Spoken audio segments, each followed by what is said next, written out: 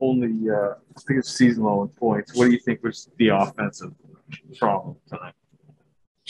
Uh, well, 12 for 48 from three. Ball's got to go in. Win the game, you got to make some shots. So I thought they did a really good job on Steph. They just kept Thibault on him the whole game, and he harassed him really well. Then they sent some doubles, and we just couldn't make them pay enough for paying so much attention to Steph. We had some decent looks. I'll watch the tape and see what we can do better, but I think Doc's the one who made up the term "make or miss league." It's kind of the truth. Like, you got to make shots, and tonight we just couldn't make shots. We've talked recently about just how many of Steph's shots this season are from three, not from two. I mean, would you tonight again? I mean, it's very overloaded with threes. Would you like to see him try to maybe use the mid range, get to the rim more? Could that counteract some of this pressure? I thought he did that in the first half quite a bit. He got to the rim a couple times. He was patient. Had a couple of mid-rangers. But again, I give Thibault credit. I thought he was fantastic defensively. He's a rare combination, of length and athleticism and brains. And he did as good a job on Steph as anybody I've seen in a long time. Steve, those missed shots notwithstanding, you made some in the third quarter, got a 13-point lead. What changed that late in the third quarter to turn it back? Just couldn't sustain it. We it was a little bit of a strange game just with the foul trouble. Draymond picked up the fourth foul, so we decided to let Steph run, through most of the third quarter, just because we didn't want both of them off the floor. And we hung in there pretty well. But when Steph went off the floor at the whatever it was 2-3 minute mark, I think we lost most of the lead at that point. So our rotations got a little messed up with the foul trouble, and just couldn't get the ball to go in the basket. Couldn't sustain that lead. With Steph, it's volume and efficiency, right? The efficiency hasn't been there as much the last couple of games. Do you get a sense that he's pressing at all, or is it defensive adjustments and everything? Tonight, I thought it was more the defense that he was facing than anything.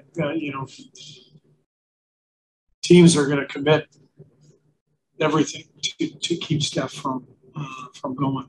And that's what Philadelphia did tonight. And as I said, they've got a guy who they can put on him who's pretty tough to shake. So they did a hell of a job defensively. They earned it, and we just got to bounce back.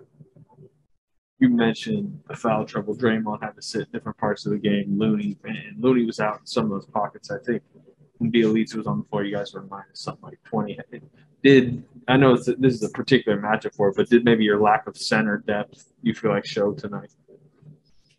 No, I mean, Looney was great. Draymond was really solid. I thought we did a pretty good job on Embiid for the most part, but this is a very unique matchup. Joel is obviously a really talented player, but an old school center in a lot of ways, just his ability to score in the paint and dominate physically. So I thought we did as good a job on him as we could have. We got to the line a few more times than we would have liked. But battle of hard, we just couldn't score enough. That was the main thing. I mean, if we hold teams to 102 and 46% from the field and 33 from three, we usually win that game. So it's more about our offense than our defense. Okay. Belly's on a bit of a cold snap, shooting-wise. What do you attribute that to? Long season, and that's how the year goes. Even for a great shooter like Belly, there's going to be spells where you're not feeling it quite as much, and he'll bounce back. Do you sense a hesitancy from him when he gets the ball?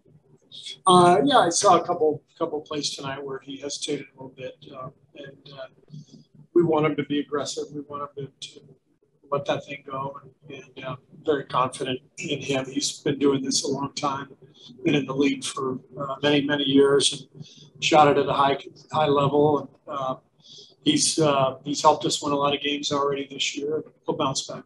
Obviously, your only visit here, but did you feel any extra electricity in the building given staff for the record? It seemed like it's great atmosphere. This is one of my favorite arenas to play in, just because you can feel the love for basketball in Philadelphia. Sixer fans have there's just a lot of history here, a lot of emotion, and it's always a treat to come here and play, once a year. Go ahead. Go ahead. I think Andre looked after so much time. I'm sorry? Andre, how do you think he looked after us? Yeah, he struggled. It's been a month or so since he played, and obviously just trying to get his legs underneath him. So it wasn't Andre's best night, but he'll bounce back. He just needs to get some reps and some rhythm. We talked about this a little bit last night. What goes in as a staff as far as veterans on back coming up in New York, who plays, who doesn't? What goes into what goes into the rotation? The decision on who might sit, who might play in New York. Yeah, I mean, we look at matchups. We make adjustments during games like we did tonight when there's foul trouble. We try to find combinations. We like certain combinations. So every game is a little different, but we have confidence in everybody on our roster. Tonight was a night where we were searching, trying to find a combination, especially in that second half that clicked. And other than that one run when we went up 13, we just couldn't really get any momentum and find a lineup that really worked. We were searching and we just couldn't get there. I mean, sitting, who's going to play Monday or Tuesday is all. Oh, I don't know. We'll figure that out tomorrow. Yeah. Thanks, Steve. Steve, congratulations on USA, man. I don't even know what you're talking about.